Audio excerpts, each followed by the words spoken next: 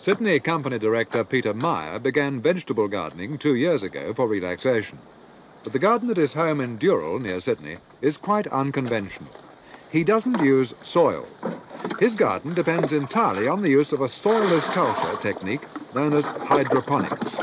It's quite an old system of farming, but has become more accepted among backyard gardeners only in recent years. Hydroponics comes from the Greek words hydro for water and ponos for labour. And water does all the hard work in this type of gardening, with the help of a powdered nutrient made from chemicals and fertilizers. The gardener needs only to dissolve the soluble food for the plants, then stand back and watch them grow.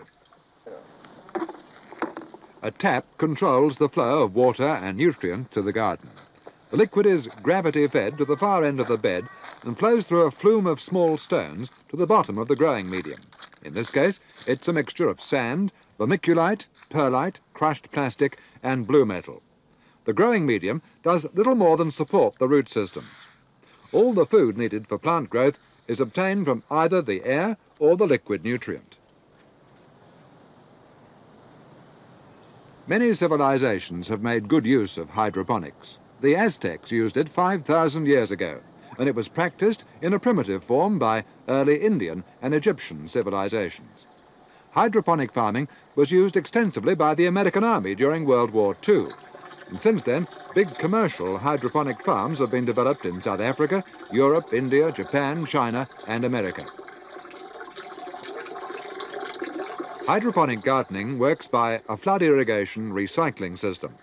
The garden is built with a slight slope, so the liquid nutrient, not absorbed by the plants or growing medium, filters to the bottom of the garden. It then flows through a pipe to the holding tank for reuse. Peter Meyer describes it as toilless gardening, but he admits to some setbacks during early experiments. I had a few problems, like, for instance, I had 5-foot growth of potatoes in about 5 weeks. Unfortunately, I didn't have one single potato under the ground. And I had rhubarb leaves which were that wide and about that long, and they tasted revolting. But other crops like cucumbers and tomatoes and beans and lettuce were just incredible. For instance, I got 230 crystal apple cucumbers from a couple of plants in a tiny corner of a bed in 10 weeks. And as far as tomatoes go, I've grown tomatoes 14.5 feet tall, with yields of around 20 pounds per plant and up to 30 or 40 in some cases, and some of them have weighed a pound each, and the flavour's been beautiful. Hydroponic gardening does away with digging and hoeing, and because the growing medium consists largely of neutral material, there's very little disease and weed growth. The weeds that do infiltrate are easily removed. Peter Meyer experiments with many types of hydroponic gardens. This one is simply a plastic bag with holes cut in it. Other garden beds are fitted with frames over which plastic can be stretched to provide a greenhouse environment. Through all seasons, these gardens produce to maximum capacity. It's not just that they grow faster, they germinate faster too. You get larger fruit, you get more prolific cropping. You can plant things closer together, you have a greater resistance to disease, and it's much easier to control in the growing medium. And all this adds up to about 4 or 5 times the yield of soil overall. Can you get more than one crop a year? Oh, heavens. Something like lettuces, I get about 7 or 8 crops a year. I've had tomatoes in for 12 months. They've gone right through the winter and the frosts and so forth, and they're still fruiting. They've had a bit of protection, but they certainly haven't been in the greenhouse or anything. Plants, if they're healthy, seem to be able to stand a greater degree of heat and cold and so forth. Are there any advantages to harvesting this type of gardening? Well, dozens, really, but let me give you an example. These potatoes, for instance, I put in, about 3 months ago, and I wanted to see how they were getting on about 5 or 6 weeks ago. So I dug around them, like so, and I found they were, in fact, potatoes. And I've been doing this ever since, and every week I take out the potatoes, and I let the plant carry on growing. So we get about 4 or 5 pounds of potatoes, and we don't disturb the plant itself. Beautiful. Now, all this is being done with a chemical mixture. A lot of the organic enthusiasts would be highly critical of this. How do you feel about it?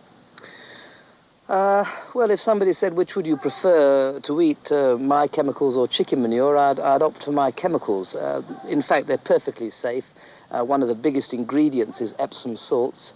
I'd say they're a good deal safer than many of the chemicals or odds and ends that somebody using an organic garden would use. Furthermore, the plants all look healthy, they respond well. I'm not doing anything new. Hydroponics is well established, and it's been proven to be perfectly safe. And if it looks good, it tastes good, I believe it is good.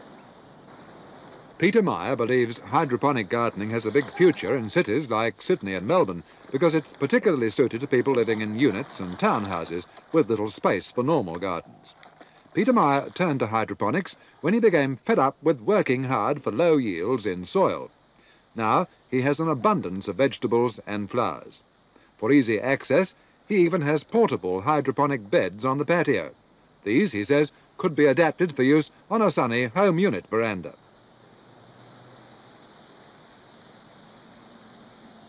According to Peter Meyer, everyone has enough space to garden the hydroponic way. These sausage-shaped plastic bags are for hanging gardens in the most restricted living area. Herbs, strawberries and even some flowers grow quite readily in holes cut into the bag of growing medium. The liquid nutrient is added through a pipe at the top. The potential of this type of agriculture is now being scientifically studied at an institute in Sussex, England. There, the latest technique utilises strips of thin plastic.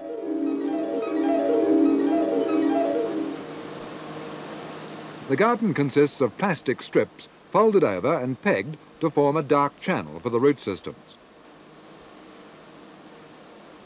The seeds are planted not into soil, but into blocks of inert supporting fibre through which the roots will grow.